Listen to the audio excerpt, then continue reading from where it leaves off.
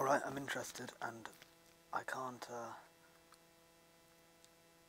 nothing can fucking dissuade me once I'm interested in something, like a hyper beam of focus. Abandonment, depression, fear and shame, inner critic, 4Fs, 247.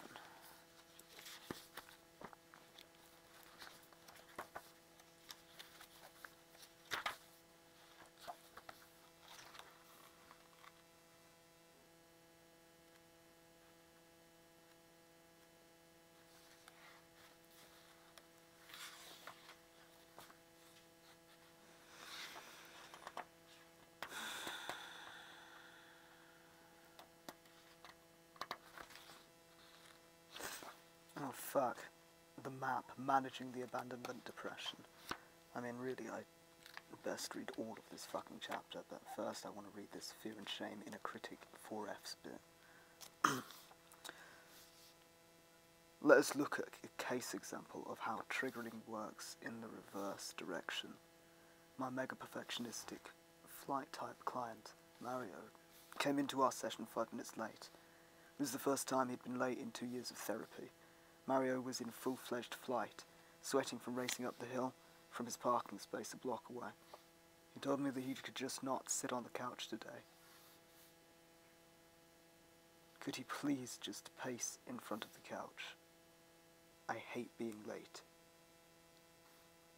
I won't tell you, please don't ask, just how fast I was driving on the freeway.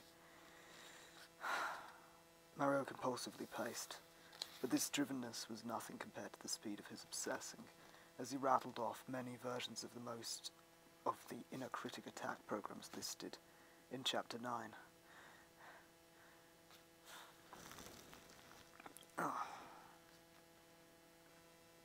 To him, his being late was merely the tip of the iceberg of his defectiveness. As his rant against himself amped up, he increasingly scared himself with his own words and shamed himself with his parents' disgust.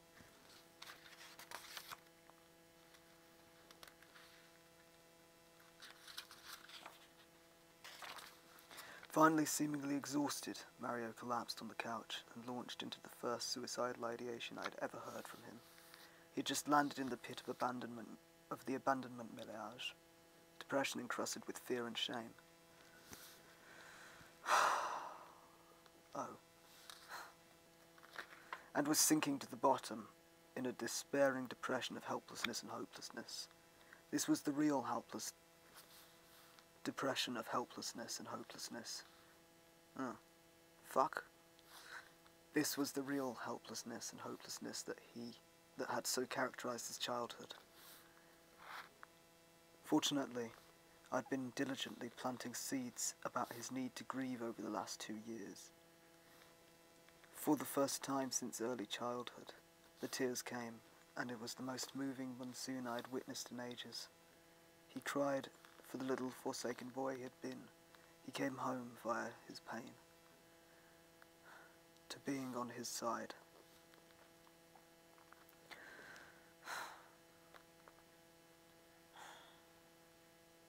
The long exile into self-abandonment was temporarily over for the first time he could remember.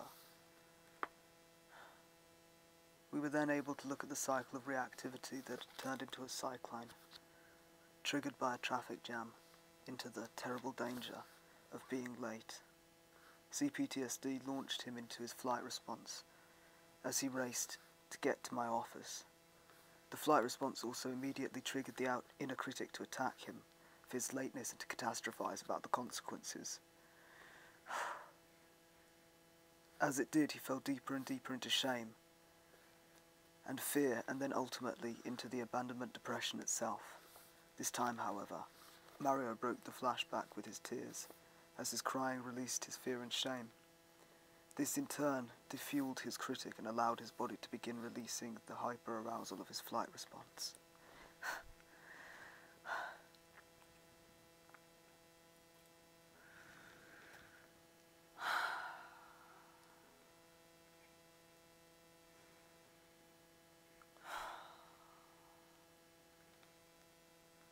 He had not been able to do this.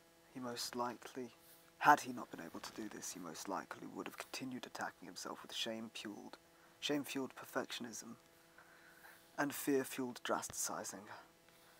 He would then have launched out of the session back to obsessively and compulsively racing through his day, driven by his infinite to-do list.